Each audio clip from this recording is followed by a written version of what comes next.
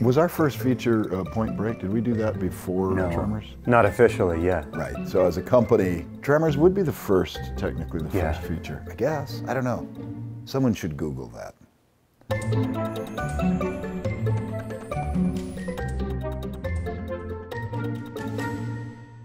Are you going to ask us questions, or did you want us to start talking? Could you introduce each other? I would love to. I would like to introduce you to Tom Woodruff Jr., who is the co-founder of Amalgamated Dynamics. I'd like to introduce you to Alec Gillis. He's the co-founder of ADI, home of the Oscar-winning creature effects team. When people think of practical effects creatures, you think of non-computer generated characters. We've been lucky to be involved with some of the biggest and best of those types of monsters. We did the worms in Tremors. We did the fat makeups on Tim Allen in the Santa Claus. All the practical animals in Jumanji. We've done the Alien, we've done the Predator. Starship Troopers. I wasn't done. Well, you can keep going, buddy. And of course, there's always the gorilla. Cut right now, that's perfect, right? Now we cut putting the gorilla costume. We started performing our own creatures because we both had this sort of observation of stuntmen, despite their talents and their skills, them going into a creature suit and not really knowing how to make a creature suit work. It would be very weird for us to just say we're going to build something and then bring it to set and say, now what? Are you hungry? You want some food? Are you hungry? If you're a digital animator, you build the character and you follow through and you make it move and you bring it to life. So that's our philosophy, is the final step is performance, because that's where it lives. You want to try a little tiny piece? Here, go ahead, go ahead. What do you think? You want some more? Hey, listen, I can get you fresh bread. I can get you fresh bread. Tremors is an example of a film that was from the pre-digital era. And if you look at it, the practical effects, they've stood the test of time, and we're proud of that. Digital effects can do things that we can't possibly do. Practical effects have a presence to them that even the best CGI work gets close to but doesn't completely achieve. In other words, there's more emotion, I believe, to a practical creature than to a digital creature. Wave to the camera and say goodbye. Bye-bye. Bye. He's so temperamental.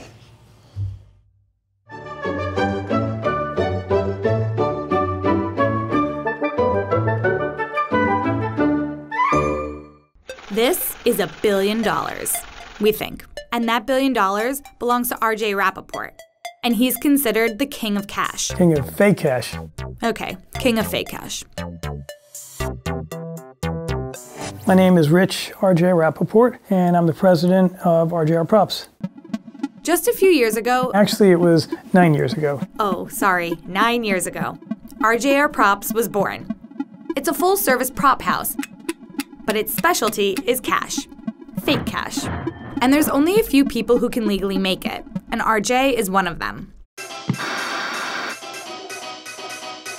We work with 50 Cent, Kendrick Lamar, Lil Wayne, Fat Joe, Young Dolph. And that's just to name a few. RJ's prop money has been used in over 175 feature films, television shows, and music videos. And he devoted 3 full years to perfecting that crisp green paper we call money. Prop money. And we went down a long path in working with the Secret Service and learning all the laws to make sure that everyone that uses it, it will be legal for them and it'll look fantastic. But for those who don't follow the rules, they could wind up in big trouble. There was a rash of arrests. People were just literally jailed because they were using prop money that looked too real. And I said to myself, I'm not going to touch this unless I know I'm doing it legally. Alongside the Secret Service, RJ created 2 different styles of prop money. One that is printed on both sides and is perfect for that classic bank robbery scene.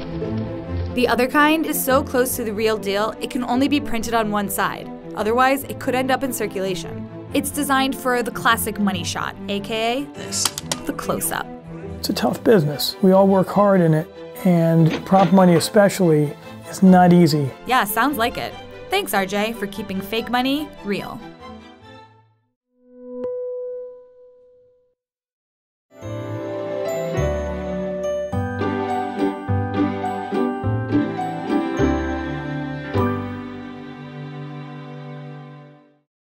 We usually get up about 7. Yeah, and I usually get up a little later.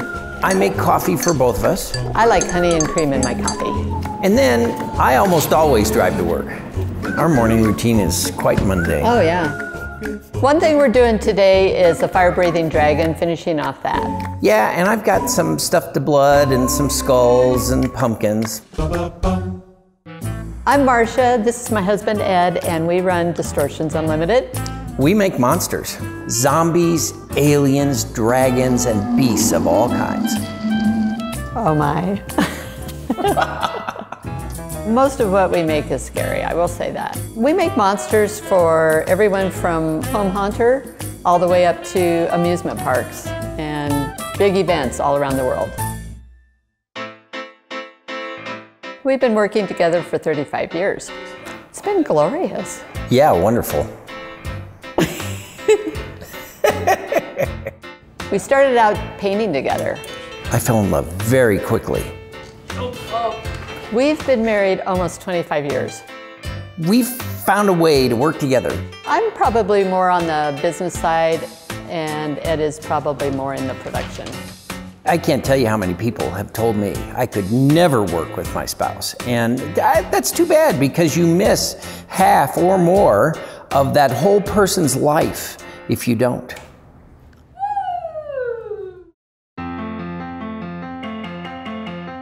I think people expect us to be a little bit weirder than we are, and we're actually a little bit boring. When we get in the car and go home, it's over. We love monsters, we've had enough of it after a long day. There's a separation there, there has to be, or you'd go crazy.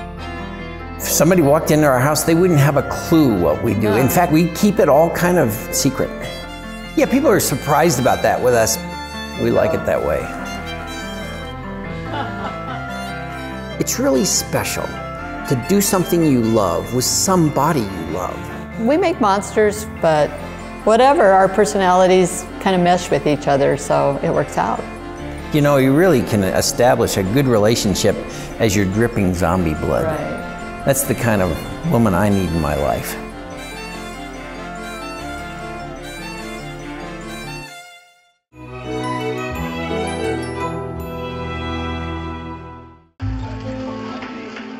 When you're watching a television show or a movie and you see an actor holding a magazine or a book or a letter, a lot of what you're seeing on the screen was custom made by people like me. Let me see their paperwork.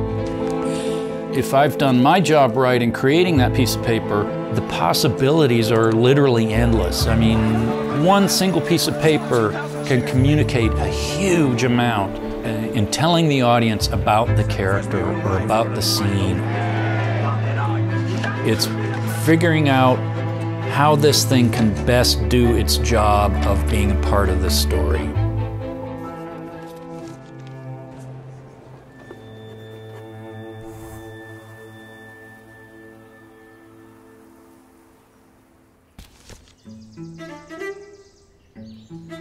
My name is Ross McDonald, and I create paper props for movies and television. When I was a kid, I was obsessed with comics, was obsessed with paper and illustration, and really loved that world that I was reading or seeing on paper. I've done a little bit of everything for years. I worked as a magazine and newspaper illustrator, book illustrator. That eventually led me into making props.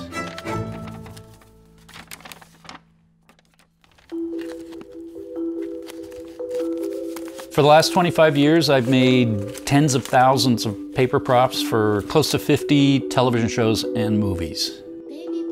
My first major motion picture was Baby's Day Out, and I was hired basically as an illustrator to illustrate a faux 1930s children's book. Take the book. I've done literally tens of thousands of props for all 5 seasons of Boardwalk Empire. I did the Pawnee Charter for an episode of Parks and Recreation. For Joy, I did all of the patents for the mops that we see. For Hateful Eight, I did the Red Apple, National Treasure, the Book of Secrets, the Nick, the Book of Secrets, Silver Linings Playbook. For The Wizard of Lies, I did the Book of Eli. I did Legend of Assassination of the Book. I've designed everything from passports and maps and travel documents, wanted posters, government forms, FBI reports, psychiatric files, agent identification folders. Anything that's made of paper, I've made at one time or another.